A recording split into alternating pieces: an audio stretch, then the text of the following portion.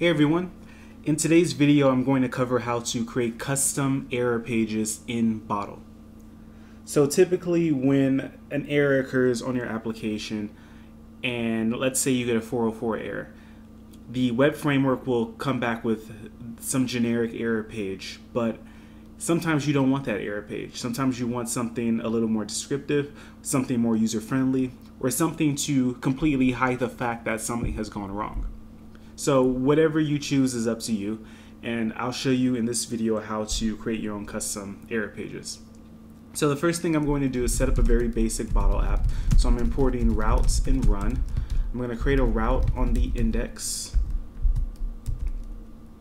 and I'll call this index, and then I'll just return index. Probably going to erase that, but I just want to set that up. And then I'm going to run. I'm not going to use debug mode, so I'll use debug false and then reloader true. Okay, so let me just run that to make sure everything's working.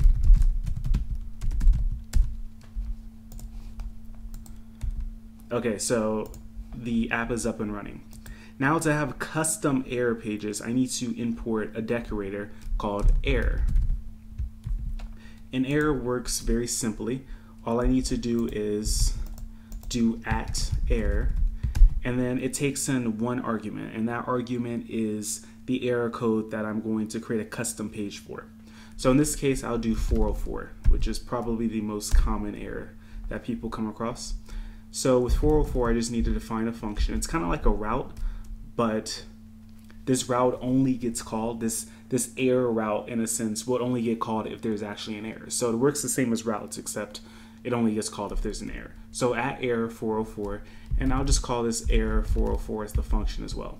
And all of these functions take one parameter called error, which is the actual error, but in this case I'm not going to display the error because I want a custom one.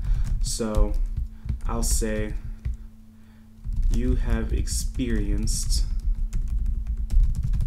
a 404, and I forgot the colon there. Alright, so first I'm going to comment this out just so you can see what the 404 looks like right now. So the server is started. I'll go to missing. So I have this generic error page, error 404 not found. Now let me uncomment this error route, or this error decorator that I just created, and restart the server. Okay, now when I go to the same page that doesn't exist, I get my custom error. So you have experienced a 404. And typically this would be a template, but in this example I don't want to show you how to build your own custom error page because that's completely up to you. I just want to show you how to use it once you already have it. But in this case I'm just using something as simple as a 404. You have experienced a 404. So let me do an error on something else. Let's say 405, which is method not defined. So error 405, I'll pass in the error. This method is not allowed. And once again, I'll comment it out first just so I can demonstrate it. And on the index, I'll put method as post. So I can't do a GET request through the browser. So let me go back to the index. So it's telling me error 405 method not allowed. This is the generic Bottle error page. Now if I uncomment this, it should show my custom error page. And I need to wait for the server to restart.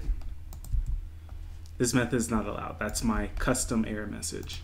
So I'll do one more. Let's say error 500, which means internal server error. So this is an error where something in your code is probably messed up and not so much the web server itself. So I'll pass the error, and I'll say something went wrong, and I'll enclose that in header tags as well. Okay, so let me comment that out, and I'll create a new route called 0. What I'm going to do is divide by 0, which will cause a 500 error. So 1 divided by 0 should cause an error. So server should restart, and now I will navigate to /0, and it tells me I get a 500 internal server error. So let me uncomment this.